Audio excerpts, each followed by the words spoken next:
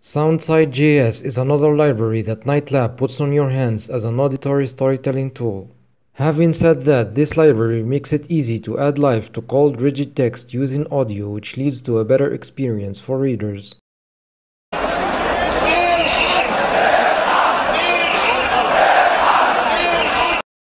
To create such element, just go to the authoring tool on the Nightlab website and hit the Make a Clip button. Then grab a link of an audio sample from SoundCloud and hit load. The next step we need to do is to choose the limits of the clip we want to use and make sure it's not so long that it could be boring for users.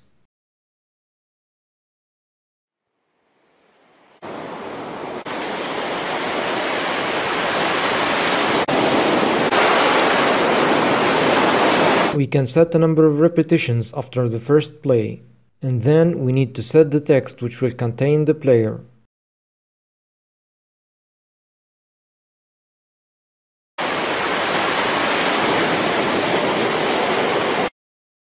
Now, to embed this clip, we need to copy and paste the generated code in ours, or you can install and use the plugin they provide if you want to add it to a blog post.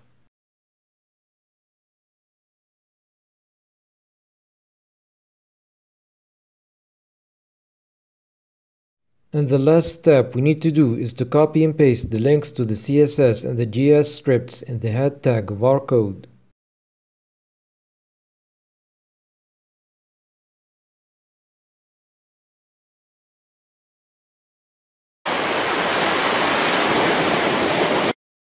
Finally, we have the ability to change the style of the element as we want, so we can change the font size, for example, by setting the style attribute to the span or the p tag that contains it.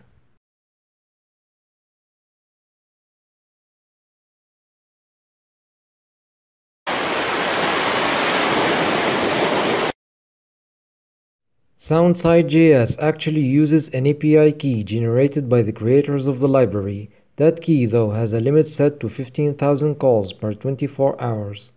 That being said, that key can be used by people all around the world at the same day, so if the limit is reached, I mean the 15,000 calls within 24 hours, your app users or blog post readers won't be able to play the embedded clip.